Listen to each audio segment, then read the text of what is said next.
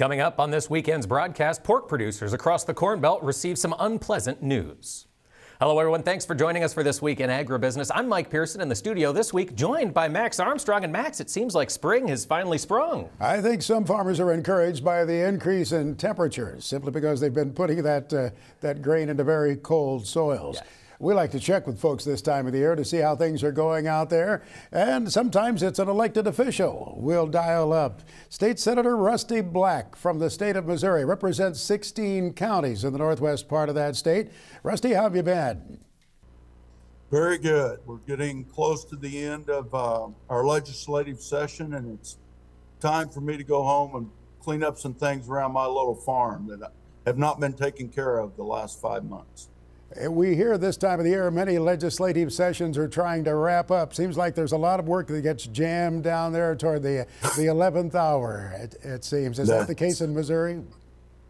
Yeah, the same thing. Part of it that we want to hate, but it's the way the system works, and there's good reasons why it works that way. It's just hard to keep track of all of it at times. Some of the farmers in your region I know have been planting for many weeks. I've seen their messages as they've sent them in email messages to me or texts, and they're getting a lot of work done. Yes, certainly. The northern part of our state is really in good planting condition. You know, we've had some cold nights that people wish we didn't have, but of course with seed treatments, etc., people are still going along. There's part of the central part of Missouri. I know it's pretty dry. The seed beds got fairly dry, and there are people that are waiting on beans till they get a little bit more moisture. But for that northwest real breadbasket of ground, it's going in. So hopefully the moisture shows up at the right time and we have a good productive year. So seed treatments have offered new opportunities for early planting. You still see a lot of nervous growers, though, when it comes to putting corn kernels into a very cold topsoil. Yeah. Those kernels cost quite a bit of money each to lay into that cold soil, but there's been quite a bit of it done, and we're starting to warm up. Hopefully we've got through the worst of the cold nights. One farmer told me this week the directions were to store that seed corn in a cold, dry place. He said he's doing that in the topsoil. Let's talk a little bit about the pork industry. There was news this week that Smithfield Foods is going to be closing some hog farms in your state. What do you know about that?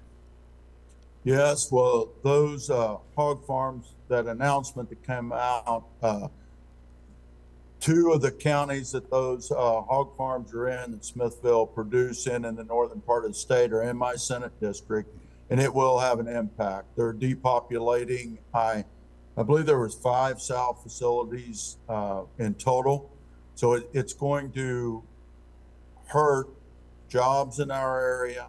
I hope that it's something that, because of the downtrend in the market right now, that no matter who you are in the pork industry, things aren't going very well with increased feed costs, the input cost. I know I was talking to a producer the other day, just to haul his livestock to the packing plant, I think he told me it was $1,000 a load, and he's not very far away. So all those things combined has caused Smithfield to make this decision. I do know from the information I've been provided, of course, there's short enough workers like every industry is. There are plenty of places for this, approximately 230 people to go to. It'll be just a matter of whether some of them decide that they can take advantage of those offers that Smithfield is providing. Some of those will be within the local area, but some of them might mean they have to move. When you look at how the pendulum has swung in the pork industry, going from fine profitability 2 or 3 years ago to the current times, there's a lot of red ink right now, isn't there? There certainly is. I've heard good numbers of being a loss of $40 a head. That's the better stuff that I've been told, and some over $60 a head loss per market hog. So I understand the business decisions around it, but you know that's going to have an impact on the local area. Of course, that has something to do, we talked about corn earlier, and you take 5 of those production facilities out, that's some corn that's going to have to go somewhere else. That in southern Iowa and north Missouri has been going to these production facilities. So it'll have some impact on that basis around home. There still is a fairly significant presence, is there not, that Smithfield Foods has in Missouri in terms of feed mills and hog farms, ones they own and ones where there's a contract arrangement with the producer? Oh, yes, that's true. And the information that has been provided to me, the footprint that Smithville has in the north central part of the state of Missouri is still going to be there. It's going to be plenty of production. There is a packing plant local. And then one of the things that I checked on, we have contract growers, of course, for them. They've been with all the different moves of people that have owned this production facility.